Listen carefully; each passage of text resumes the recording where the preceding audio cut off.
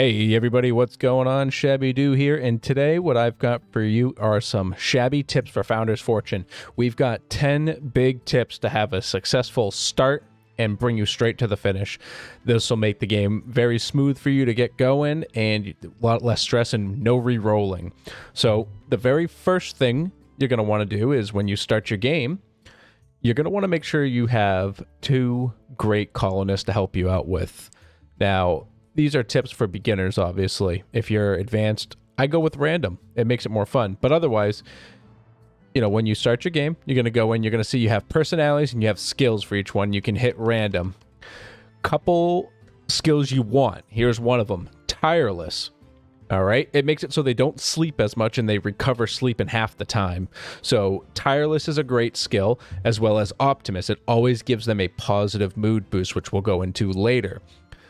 Things to avoid for personality are things that are, one's called dumb. You do not want dumb. It makes it so they can never learn any more skills. Their levels never rise, so they are what they are. They're going to be a big old dum-dum for the rest of the game. And you want to avoid pessimist as well. Other ones, this will give them a negative mood permanently.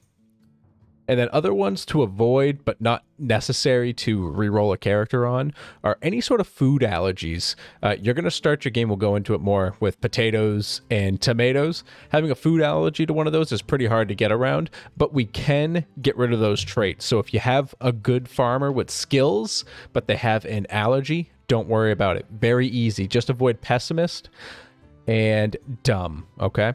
And try and get tireless and or optimist if you can. One or the other is a great thing. Now, skills. You're going to start off with 2 villagers. You're going to want one that has a doctor skill. Would be great. Not master outfit like we see here. You're going to want something maybe like splinting. Other than that, we're going to want, and this is up to you, a miner is usually pretty good. Or instead of the miner, get a farmer who can get cooking at campfire right here, because that'll unlock our next tier of food, which makes us heal, or it fills our satiation a lot quicker than raw food would. So it's very important. So go with doctor and a farmer with cooking, or a miner, because we're going to get a 3rd colonist very quickly once we get into expectations. So whichever one of the 3 you don't get in the beginning, get for the 3rd one, or get them there quick. Okay, my opinion, go for a doctor and a farmer with cooking at campfire. Miner can wait. So the next one, we're going to hit start game here, because this is also the very next thing we're going to do is, and it's a little overwhelming when you get in, it's where do we start our base? So important things. People think they want to be near a lot of trees and stone. Not that important. What you want to be away from are goblin villages. One this size is okay because we can take them out pretty quickly. But you want to avoid some big ones, because if they become your enemy, they're gonna hurt once they start sending them over, because they will attack unless you turn that off in the options. Now, what you will want to be near are apple trees. Right here would be an awesome spot. Even though it's near a village, we would just want to make sure we stay friendlies with these boys here. Right now, if you click on the huts, we can see these guys are at -30. They will attack on sight. So we'd have to mend that relationship. Not advisable to go near anyone that has an attack on sight in the beginning of a game. It'll hurt. But this is a very good spot. You want to be near apples because they're great throughout the whole game, and they're always giving you food in the summer. Amazing starter spot. Crystals are nearby. You have trees. You don't need to be near a lot of trees, just some. Your farmers will replant trees as they, or sorry, your lumberjacks will replant trees as they go, which is great. And you've got crystal, and we've got stone, and iron's a plus as well. But the main thing you want apple trees, and you want to try and be away from villages that are aggressive, like these guys right here. All right, and for tip number 3, it's going to be about research. So you're going to follow the little tutorial. It's going to tell you to build a scholar stand, which looks like this right here. And that'll allow us to do research when we mine crystals, these right here. And if we go up to our little our hourglass, our little science beaker here, and click on it, you'll see this is the research menu. Now, obviously, this is one of my save files. It's a little further, but you'll start down here, and you'll have 3 options: woodworking, farming, and this one writing down here. Now, I'm going to say go for farming first, easy 5 crystals, followed by another quick woodworking. Focus on these 2, and then have your farms get set down. Having farms early will help you because you need food to survive, and when you get to winter, you can't grow any food. So the only food you might be able to get is some wildlife out there that you can kill. So be prepared for winter. Start farming immediately. Get these 5 crystals, get them researched immediately, and throw down some tomatoes for the spring and summer, and potatoes for the summer and fall. Have a good surplus of them. You can see here, this is my potato side. These are my tomatoes here. These are good sizes, and maybe even in the beginning, make them a little bigger. And if you have 2 people focusing on them, you'll manage them perfectly, okay? Now, going back in here to the research, woodworking is another great one to get next because it's cheap for 1, and 2, we can use wood to make tools, which we can then potentially sell to the trader. So another big thing in the game is money because we can buy things from the trader and sell to him. Wooden tools are great for that, and also for upgrading our people. When your people are doing their tasks, they're going to kick trees and kick rocks, and they're going to break their arms and feet eventually. So getting woodworking and making wooden axes and wooden pickaxes allows them to work without breaking their limbs, or at least substantially lowers the chance of it.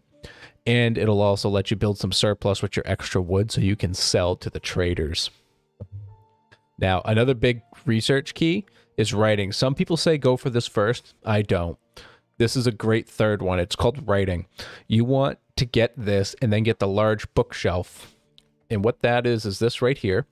And when you send your people to it, you can have them learn a skill. So learn about farming, foresting, mining, crafting, medicine, and researching. Only thing they can't learn about is combat, which you need a training dummy for.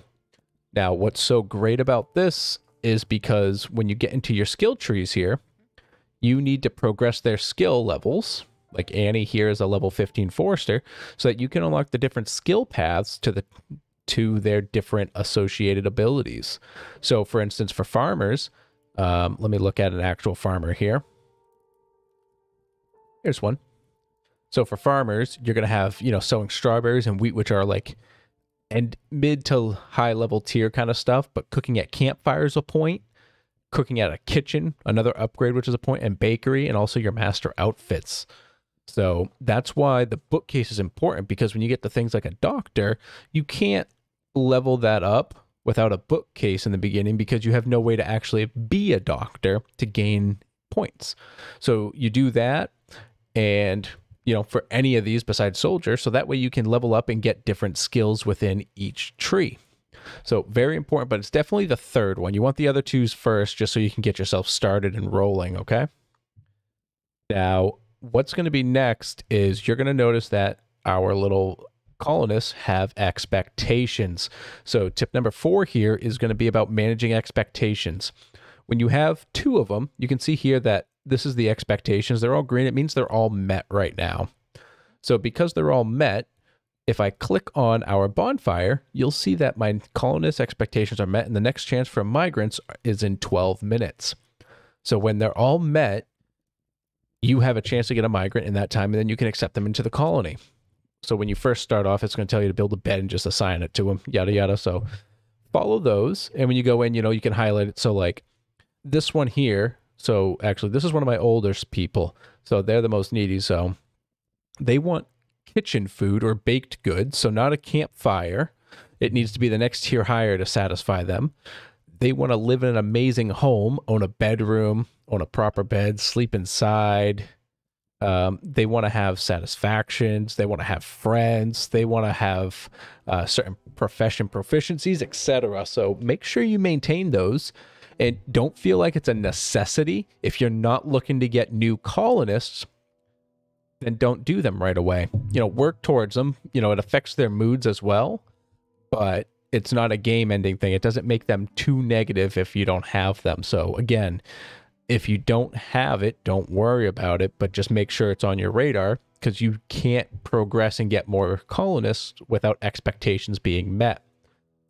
Now, a secondary thought with expectations is as you gain more colonists, their expectations rise and they have higher expectations. So right now, if I got another colonist, instead of Stacy just wanting to own a bedroom, she would actually want to live in her own house here. Now, I just had an elder die, and she lived in this house because her expectation was to have her own house.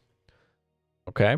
So one of the biggest things is providing living quarters for your people. What I suggest is building something like this. Now, this is just overly large. I wasn't sure what I was expecting for people, but I built this, and I built 7 rooms down here, which was a perfect number, by the way. 7 rooms on the base floor, and these are, what are these? They're 3x4 rooms, okay?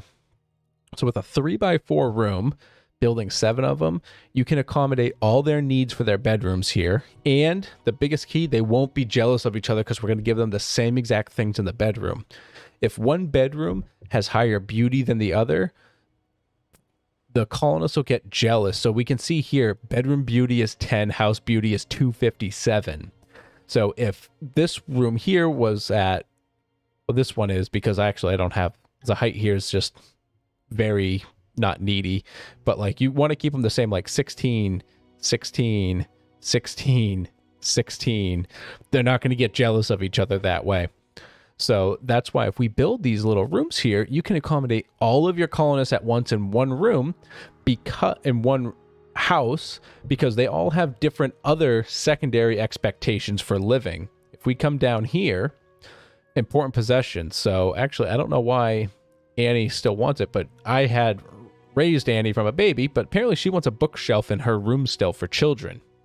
Guess she's still a child at heart. But you can see here what they all want. Now, looking at someone like Dedra Nelson, they want a chest in their room. Zahite here, he wants a big shelf or a wardrobe in the house, as well as a couch and a fireplace. And I think that's it for within the house, right? Yes. So all of that. Oh, and a table and a chair in his house. Now, if you build a house for every single one of your colonists, you're going to have to make sure you're building all that extra stuff as well to keep them happy.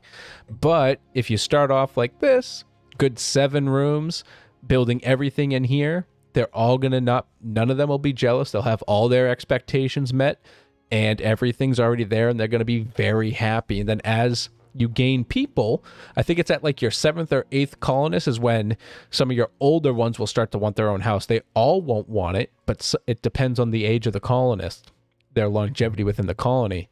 So for instance, when I got there, I only needed a couple of these houses. I'm building extra with my wood as I get it, but you only need to upgrade a few. So this will still be used all throughout your playtime.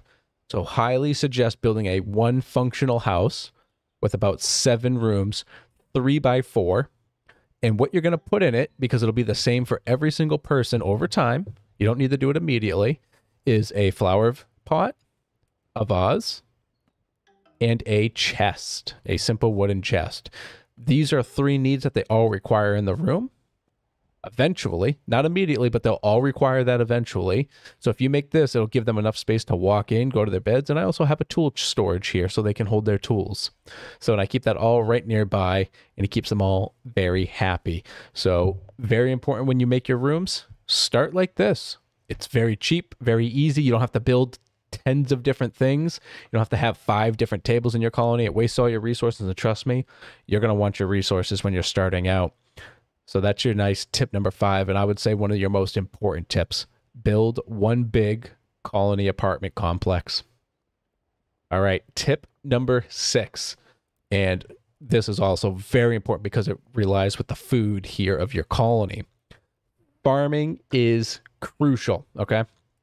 As we talked about with research, get your farming research done as soon as possible, and then make sure you're micromanaging your farmers to make sure that they're actually planting.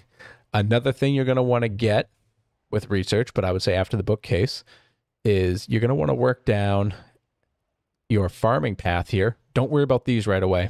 Unless you plan to just be a mass murderer, then get your wooden swords. Otherwise, get through tailoring and gardening, okay?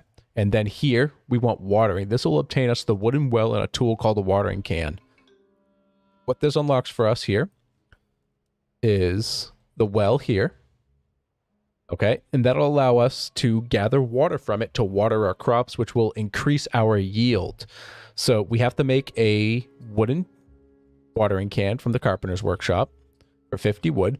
So you get this, equip them to your farmers by clicking on their tool chest. So we can see here what ShabbyDoo, he has a tool chest here, and I have the wooden watering can selected.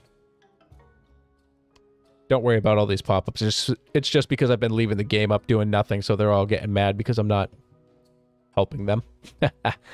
But yeah, so get your watering can, and then even tell them, make sure they're out there actually watering the plants, because you can water them twice, and it can increase the yield up to 3 to 4 times. So instead of getting 1 potato, you'll get 3 of them, okay? Very, very important, and that'll make your lives so much easier with food, especially going into winter. And a good number to be sat on for food for the winter is about 100 raw food, okay? You want to have, between your raw food and your cooked food, you want to have about 100 to 125, and you'll be all set to make it all the way through winter with your 3 or 4 colonists. Now, tip number 7 ties in very heavily with the farming. There's going to be something called a bug infestation that happens. I don't think I saw it during my first year. It hits me every year, and it definitely hit me in spring of year 2, okay? So what's going to happen is you'll get a pop-up on your screen. It'll say bug infestation, okay? Now, what you're going to want to do, give it a quick pause, head over to your farm. So like whether I was over here, if I see bug infestation, pause the game, hit space, and then go to your farm and go, okay, unpause, give it a second or two, and then you'll start to see little bugs popping out of all your crops. Give it a pause. Now, one big downfall, in my opinion, of this game is your farmers do not automatically go to try and stop a bug infestation. And when a bug infestation spreads, it kills crops. So you want to nip it in the butt real quick. So what I do, I grab every single one of my people and I send them over to do the bug infestation. So I'll grab Stacy here. I would right click. It would say remove all remove all infested plants. I would click it, go to the height, pick a different one, and do that for every single one. And then I would start time back up, and then they would all go and start to remove the infestation. Very important to hit it quick. And it's also why I have paths open down the middles here, and separated, because they'll bounce from crop to crop. So if you let it go too quick, it can kill your entire farm. And if you haven't watched my Founder's Fortune series, it's a couple episodes in, but in spring year 2, oh boy, you'll see what happens when an infestation spreads quickly. Okay, so make sure you nip that in the butt as soon as it comes up. Do not dilly-dally, because your own colonists will not take care of it. You have to do it for them. Now, tip number 8. Little important, not so much though. It just helps for speed.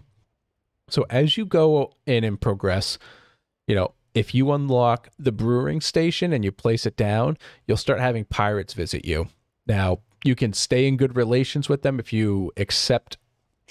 They'll ask for tributes for you. They'll make demands, and as long as you accept them, they'll stay friendly, and they won't attack you as long as you pay them basically. It's the same with the goblins on the island. So you can kill them and wipe them out by sending your warriors over, killing the goblins, and then destroying their tiki huts, and then they won't respawn. Or you can be friends with them, and you can contact them. You can demand tributes from them when your relationship rises, and they'll also ask things of you. As long as they're not too demanding, I would take them, okay? Now, why I say this is because if you get a negative relationship with people, like you saw with me with the pirates here, they're going to randomly send raids after me, and it's the same with the goblins. So as they send raids after you, you're going to want to be hitting this combat mode, and then all of your colonists are going to stop what they're doing, and they're going to run to their nearest thing. So here I have a hut with their armor rack and their weapon rack. They're going to all come over here, grab their gear, get geared up for war, and then wait for my command to attack. So then I would highlight them all and then attack them. Now, the reason why I say it's important, but it's not, it's just very helpful for you. If you have a base set up with a war room in a very easily accessed area where attacks might come from. I've got a big village here. I'm in a friendly relationship with them, but if they attack, they're going to come this way and come through towards this gate. So I put my war room right in the middle here. So no matter where my people work, they all come up here, they get geared up, and now they're near where most things are going to happen. You know, pirates will come from all around the coast. My layout here is not great for pirate invasions. I would suggest more inland, but they'll all come here and get geared up and get ready to go. And it's nice and quick that way. And then that way you're not losing all your stuff. Now, this does tie in with war, but it happens over time too. You are going to want a doctor in your colony from learning from this workshop or from the bookshelf here. Now, why it's so important is because you'll notice when you start the game, I think you get 5 illness medicine, and you're not going to be able to make those for a while. You need to get a lot of research in. You have to get basic medicine to be able to get a medicine cabinet and get soil for plants. So you see here that this requires scrolls. You can only buy those from traders. They're like 150, 175 gold a piece. The price fluctuates, but that's the only way to get them. And it's not quick to get, okay? So save those because eventually your colonists will get the flu. Now, what's going to happen is if they have the flu and you don't cure it, they're going to die. You need an illness medicine, and your doctor can fail to administer that illness medicine. Okay, so you need multiple around. They'll be stored in this medicine cabinet here. Okay, so make sure you have a doctor ready. Even if it's just someone with the doctor, you just have them train for a little bit. And then you go in and you just make sure to give him flu treatment. And I would even suggest better flu treatment. I don't have it on him for some reason because he's newer, but get the better flu treatment so they have a higher chance of succeeding. This path right here, very important. Applying splints, also important because your workers can break their limbs while working. If it's just a sprain, they'll keep working. They'll work slower, but if they break an arm, they will not work until it's fixed, and it takes like an hour. So you have to apply a splint to get that taken care of. Or if they break a leg, they might not be able to even move. So they could be stuck in bed that entire time. And you have to send your people over to feed them. So make sure you have a doctor and train them well, okay? Now, speaking of training well, tip 8 point, what are we? We're on 9. Tip 9.5, right? Master outfits and common outfits. You can always put an apprentice outfit on someone. The skill is for master outfits only from a tailor shop. So you can see apprentice doctor robes here. Requires 40 cloth. Offers minor protection. And they give you better chances with your skills. They increase your skill proficiency.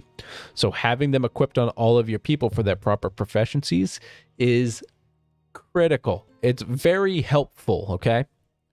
So make sure you put clothes on everyone. It sounds dumb, but get your apprentice clothes on, get everyone, and then as they unlock master, build some master clothes for them as well. Very, very useful. And all right, guys, this leads us to the final tip. And honestly, this is the most important tip here. So if you made it here, leave a comment down below. Just tell me you made it to tip 10 and you're going to follow tip 10, okay? Because if you don't follow this tip, you're not going to make it through this game. And really, it's very simple too. Take your time and enjoy the game, okay? Now, you can rush through this as fast as possible. You can get migrants as fast as you want, but every time you get a new migrant, a couple colonists are going to want more and more within their expectations, which can get harder to handle if you don't have the skills necessary to do it. More people are more mouths to feed. If you don't have enough farmers or space to take care of that, or people to cook the food, people to go out and collect the wood, collect the stone, collect the crystals to keep your research going, etc., you're going to slowly choke yourself to death and cause what could potentially be a wipe. Okay? So take your time, make sure you have everything you need to keep progressing. So like, you know, I know what's coming next because I've had more people. They've just died. I just got into an incredibly big war, so I lost a person. I also had just one die of old age.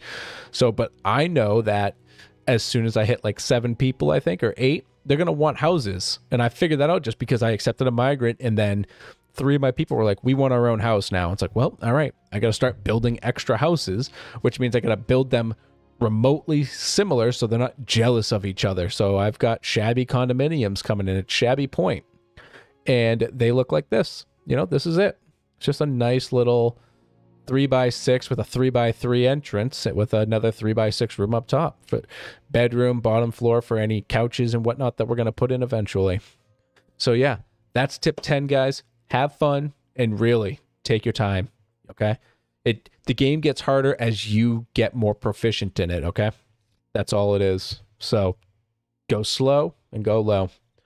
But all right, guys, this was your 10 beginner tips. I made this because I realized there weren't really many out there, and from a lot of comments from my ongoing series right now with Founder's Fortune with the release of the game, I felt like, oh, wow, you know, people keep talking about like some of these basic beginner things, and I was like, what's out there for beginner tips? There wasn't. There was one from a year ago.